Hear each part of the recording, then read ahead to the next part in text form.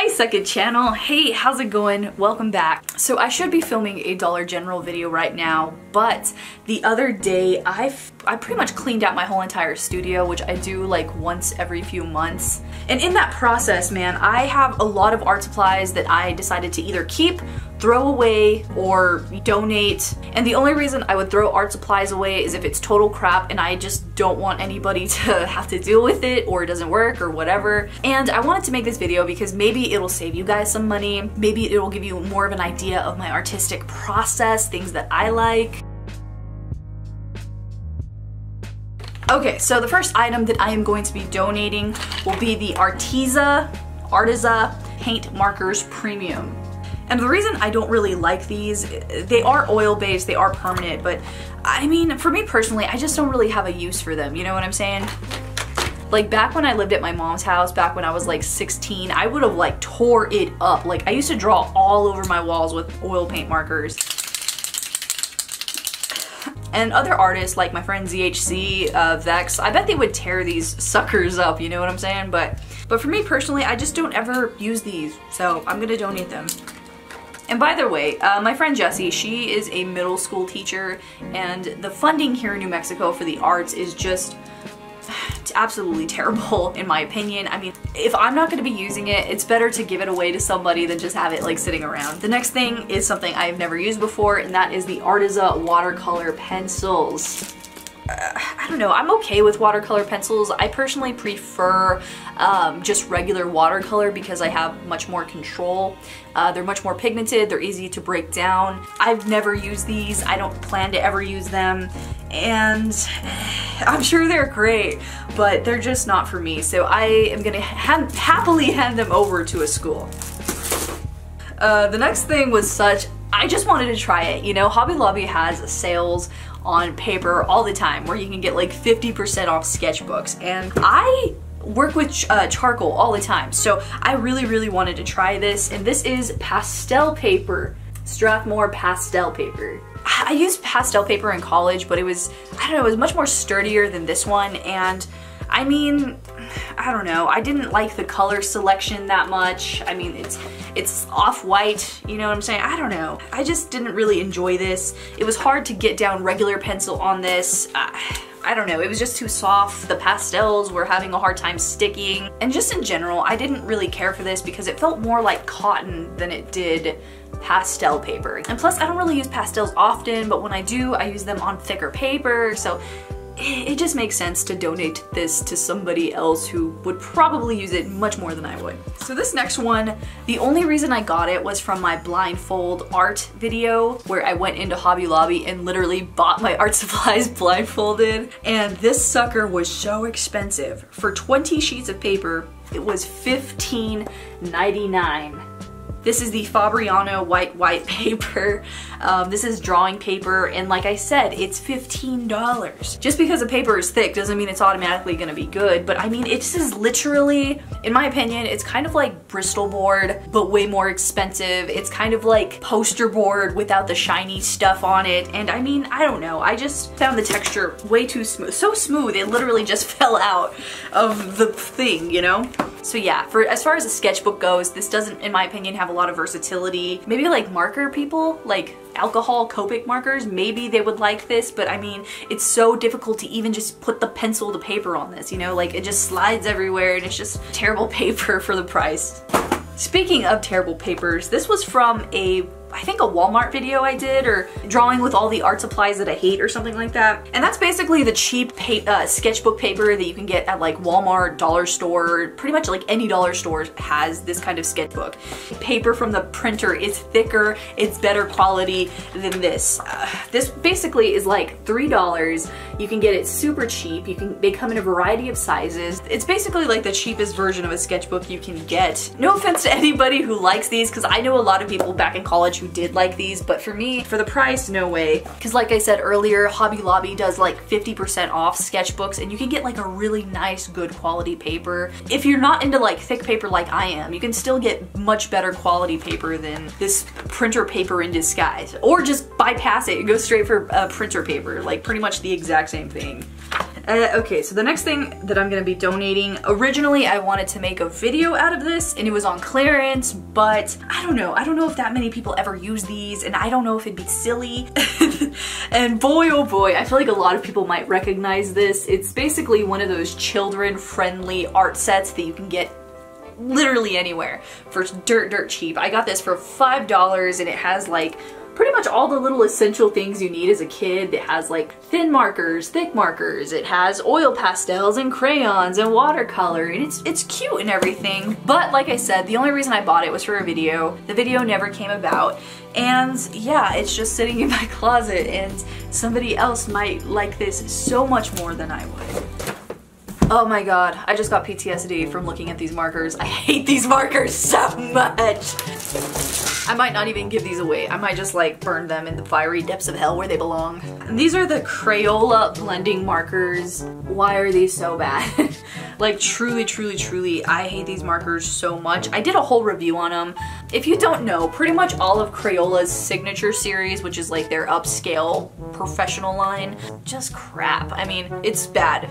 And a lot of people did like these, but for me, and many other people, they were just so expensive. These alcohol-based markers just did not do what they needed to do. The blender was horrific. Like everything about these markers was just bad. I like the packaging though. Next up, we got some more watercolor pencil. These are the Master's Touch watercolor pencils, and they're pretty good quality. It's just that I'm not a fan of watercolor pencils because, like I said, they don't break down as evenly, as consistently as regular watercolor. I don't have as much control. Like, the packaging is really nice, it's really sturdy. I don't know, I'm just not a fan of watercolor pencils, and they were $60. Oh my god, that is so much money. And yeah, I definitely think that the middle schoolers would like this so much more. So yeah, that's going in the box. Next up in the line, we have some more Artiza colored pencils, and these are like the woodless watercolor pencils. I don't know why Artiza has so many watercolor products, but here we are. Yeah, again, just the same thing. I'm not a fan of watercolor pencils, so if I don't like regular watercolor pencils, I'm definitely probably not gonna like woodless watercolor pencils, so I'm just gonna give them away. These next ones, oh my god, these are from my video where my boyfriend picked out my art supplies. He wanted me to work with soft pastels, and yeah, I used them. I liked them. They were okay. Basically, soft pastels are kind of like chalk. That's the best way I can describe them. They break very easily. For me personally, I don't have a ventilation system, so I can't like apply fixative to like keep the chalk down on the paper, you know? But yeah, they did what they needed to do. Oh shit, I opened them upside down. Like, okay, let me rephrase that. I love chalk pastels for background. Like, some of my favorite pieces of artwork have been with chalk pastels, and it's just it, sis. You know what I'm saying? So I have some chalk pastels that work great for me. They're like the Hobby Lobby brand that I got for like $1. And yeah, I think the school would definitely benefit from these. Oh, we got some clay. I never use clay. Again, this is from my boyfriend picks out my art supply video, and yeah, I just never use clay. I just don't really have an interest in it as of right now, so yeah, I'm gonna give it to the school. Maybe they might appreciate it. Crazy Art markers. I just did a video on how to turn Crayola markers into Copic markers. I don't think you can really do that with Crazy Art because, I don't know, these markers, they're almost like rubber. Like, it's almost hard to get them to work. The middle school, they can like use these for poster boards and creating stuff around the school, so yeah, definitely giving these away. Okay, so I was gonna do a video on these a long time ago. The second that I saw the formula, I was like, I really don't like these pencils. These are the Prismacolor Premier Whole Erase Colored Pencils. These are basically erasable colored pencils, and they're okay, but I don't personally like them. Like I said earlier, I love the blendability of Prismacolor. I love how you can just like create something so smooth, but these are literally like overpriced Crayola crayons. You know what I'm saying? Like, if you want the formula that's in these, go out and just get you some regular Crayolas, because I can guarantee you it's the same and it'll save you some money. And I truly think these are just not, in my opinion, not very good pencils. And then Crayola does have their own erasable pencils, so maybe consider getting those instead of these, because these just ain't it, sis. I'm also gonna be giving away some random glitters, these glasses that I bought for, actually I'm gonna keep those. I bought this hat a long time ago, but I look dumb, so I'm giving that away, and that's my official review. Now, along with the Craz Art markers, I'm also going to be giving away these Craz Art crayons. I bought them a long time ago for a video, but I never even used them, and I literally never use these for anything. I don't think I've ever even opened these, and I don't know why I bought them, but it's time to get rid of them so somebody else could use them. So, yeah, going in the pile.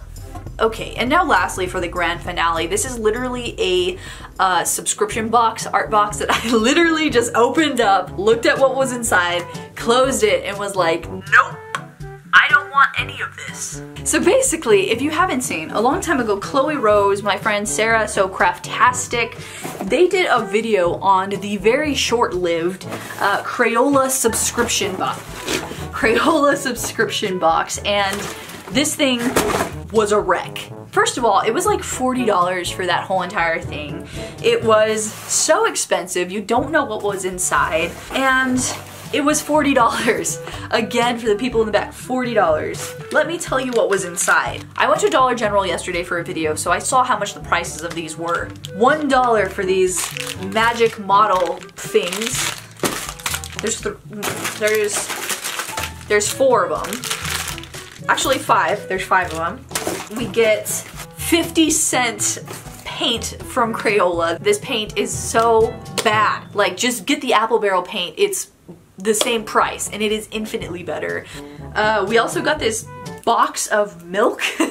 It's literally just like a milk treat, which, I mean, I live in the desert and I got this when it was like super hot, so I can guarantee you that this skim milk is probably not good. Oh, that's kind of cool. We got a thing to make a clock, like a piece of wood and a thing. Okay, pop off. We actually got a Crayola brush, which I actually love the brushes from Crayola, so I'm keeping that. And then lastly, this like purple bag that has sticky notes and a permanent marker. $40 for this. For a sticky note, a marker, 4 things of paint, magic mold that you can get at Dollar Tree, literally at Dollar Tree, and milk. Milk! Bowie, milk! Like, how weird is that? So yeah, I'm not gonna give away the milk. I'm gonna throw it away because it's definitely past the expiration date. So yeah, I think the middle school kids will definitely get much more out of this using it as poster paint. So yeah, maybe when they create signs or something like that, they might like this more. This subscription box, it literally ended after 3 months, and I can see why. It's just so bad. It doesn't even exist anymore just because so many people complained about it and it wasn't selling well, so yeah. Anyway guys, thank you so much again for watching. I hope I didn't come off too judgmental. That was definitely not my intent with this video. These are just art supplies that I personally didn't want, and I will link all the videos down below that I talked about throughout the duration of this video. So yeah, thank you so much, second channel, and I will see you guys in like another 6 months. Bye! Actually, not really 6 months because YouTube is going through like massive changes right now with the FTC, so I'm gonna try to revive my vlog channel. So yeah, bye!